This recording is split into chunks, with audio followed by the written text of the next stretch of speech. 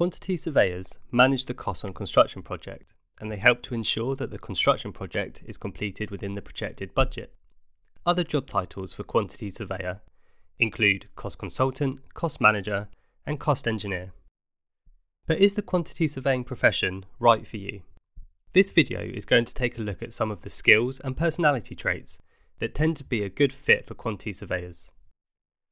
Of course, there are a vast range of personalities within construction and also quantity surveying, so everyone is capable of progressing to the dizzying heights of a commercial manager or commercial director with dedication and hard work. But if you naturally attain some of the traits and skills we are going to look at, the QSing profession may be more suitable to you than others and make the career far more enjoyable. If you're enjoying our videos, please subscribe to our channel to receive alerts for new videos every single week. Numeracy. With the primary responsibility of QSs being the management of costs and finance on a construction project, we feel it will come as no surprise that good numeracy skills and a love of math will certainly be a benefit if you're considering studying or becoming a quantity surveyor. Some day-to-day tasks are likely to include price and cost forecasting, preparing budgets and bill of quantities, and measuring and valuing work. So if you enjoy number crunching, perhaps QSing could be a good career for you. Good social and negotiation skills.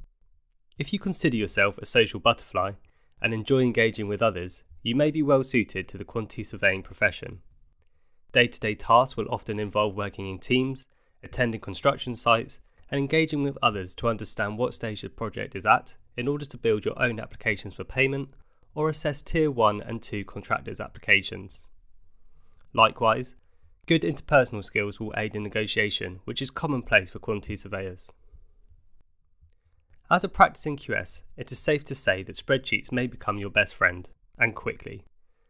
Many of your day-to-day tasks will be formed in spreadsheets, either Microsoft Excel or Google Sheets.